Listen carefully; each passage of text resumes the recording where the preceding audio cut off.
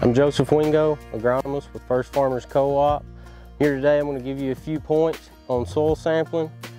Soil sampling is something you want to try to achieve every 2 to 4 years, depending on how much you plan on investing in a particular farm.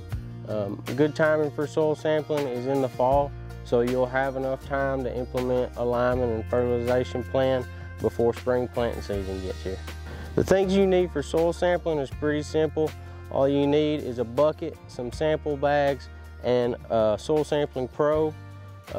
It's highly recommended to use a Soil Sampling Pro for the accuracy that you'll get in your samples and your test results. Sampling probes and bags are available at your local co-op. Just swing by and pick one up. The importance of depth when you're trying to soil sample is you want to be anywhere between 6 to 8 inches, but the most important thing of depth is just trying to be consistent across all your samples when you're sampling. Two different types of soil sampling methods would include composite and grid sampling.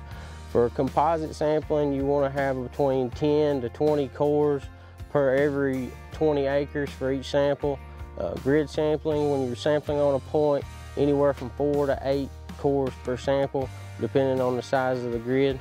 If you have questions about composite sampling methods versus grid sampling methods, or any other questions related to soil sampling, talk to your First Farmers Agronomist. And as always, First Farmers Co-op is proud to be first on your farm.